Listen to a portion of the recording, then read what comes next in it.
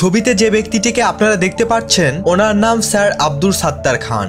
1940 বা 41-এ ব্রাহ্মণবাড়িয়া জেলায় তিনি জন্মগ্রহণ করেন।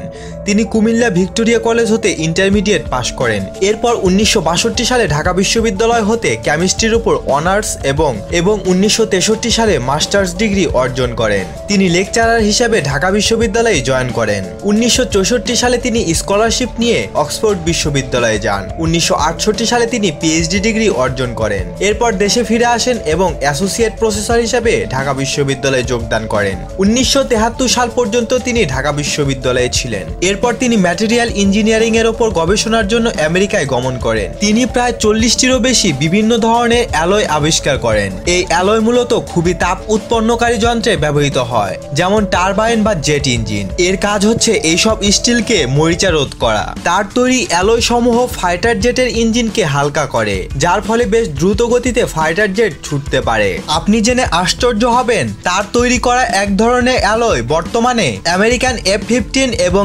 F-16 বিমানে ব্যবহৃত হচ্ছে। এই অ্যালয়ের কাজ হচ্ছে বিমানের ইঞ্জিনের ফুয়েলের ইফিসিয়েন্সি বাড়ানো। শুধু ফাইটার জেটে নয়, নাসার শাটলে, সুইজারল্যান্ডের রেল ইঞ্জিনে, ইন্ডাস্ট্রিয়াল টারবাইন ইঞ্জিনে তার অ্যালয় ব্যবহৃত হচ্ছে। তার অসাধারণ কৃতিত্বের জন্য তিনি বিভিন্ন আন্তর্জাতিক সংস্থা হতে অনেক পুরস্কার লাভ করেন, যার মধ্যে নাসা এবং মার্কিন বিমান বাহিনীও রয়েছে। অবসর জীবনে তিনি ফ্লোরিডা স্টেট বিশ্ববিদ্যালয়ে মেকানিক্যাল ইঞ্জিনিয়ারিং এর উপর অধ্যাপক হিসেবে ছিলেন। 1991 সালে বাংলাদেশে সংগঠিত বন্যায় $61,000 ব্যবস্থা করে দেন।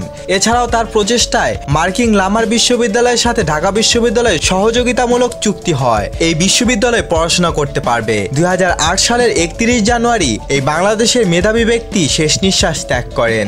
আজ আমরা হয়তো মার্কিন ফাইটার জেট দেখে চোখ বড় করি, অথচ আমাদের বাংলাদেশের এক ছেলের আবিষ্কৃত প্রযুক্তি এইসব বিমানেই ব্যবহৃত হচ্ছে। এটা আমরা কতজনই বা জানতাম। আমাদের ইনফরমেটিভ বাংলা চ্যানেলের পক্ষ থেকে তাকে শত সহস্র সালাম। এতক্ষণ সাথে থাকার জন্য ধন্যবাদ। আজ এই পর্যন্তই। নতুন কোনো ভিডিওর আপলোড হওয়া পর্যন্ত অপেক্ষা করুন। খুব দ্রুতই নতুন ভিডিও নিয়ে আবার হাজির হব ইনশাআল্লাহ। সে পর্যন্ত ভালো থাকুন, সুস্থ থাকুন। আল্লাহ হাফেজ।